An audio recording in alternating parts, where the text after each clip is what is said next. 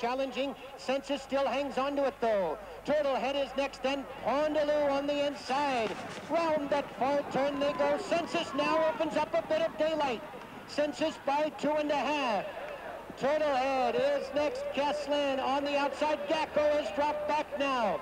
Top of the straight now. 3 fences to go. And it's Census with the lead. Kesslin on the outside is next. They've got 2 to go now.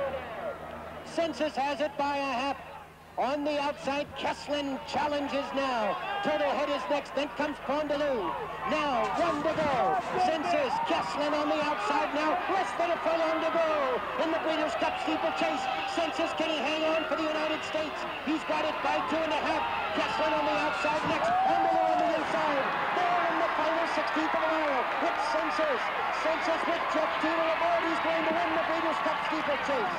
Census of the United States wins it. Kesslin was next, and Pondaloo finished third. Back to you, Don and Richard. Thank you, Tony. So with Flatter... Is Lynn so near yet so far? First, the American horse Census winning $5.40, so very strongly fancied. We work it out at about the 13-to-8 favorite. Second, Kezin, ridden by John White, who's based with John Jenkins at Epsom. And third, Point de Loup, and winning Nora, the Irish horse, finished 9th.